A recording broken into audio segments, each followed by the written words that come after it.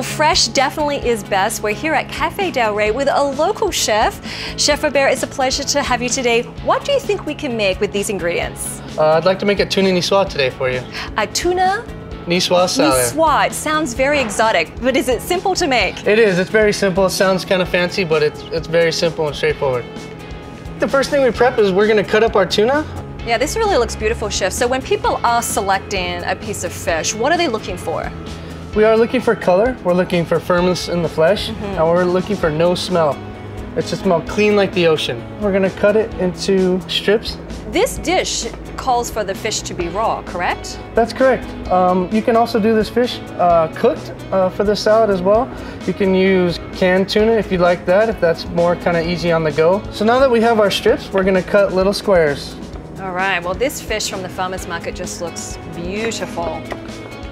Our next step is going to be cut our green beans, just so they're bite-sized if we're eating them with a fork.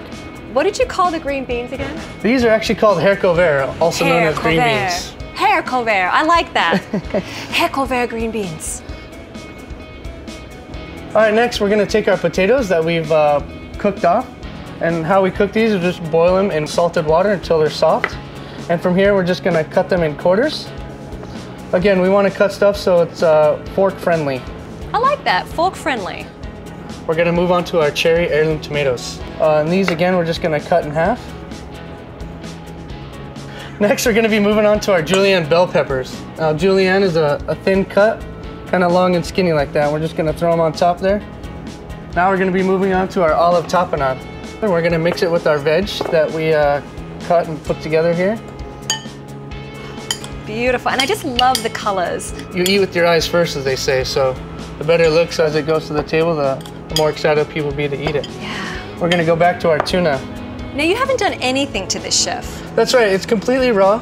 Again, if you don't like raw tuna, you're more than welcome to squeeze some lemon juice, cook it a little bit. You can also use canned tuna, that'll be great. I love lemon, so I'm gonna squeeze mine with a little bit of lemon. Mine, I'm just gonna go ahead and put some olive oil in there, some chives, a little soft onion taste, that's kind of what we get out of there. I like the look of this. I mean, I could just eat that. That looks so good. That's right, yeah.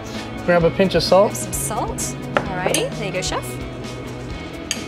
So mixing it all together, very simple. I feel like this is such a healthy dish, but very simple to do. That's right, it's definitely deceiving. After we put it on the plate, it looks more fancy than it really is. Are we gonna plate it? That's right, that's our next step. I love plating food, okay.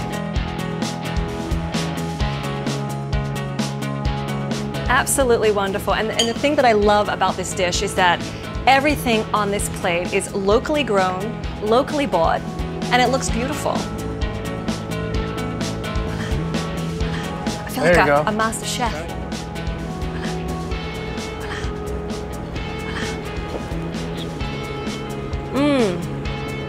You can really taste how fresh that is. Perfect. Absolutely beautiful. And if you'd like to know more about dishes like this, go to athomewithdidiayer.com and be sure to visit Chef Abair here at Cafe Del Rey. Hope to see you soon. Delicious. Perfect, right?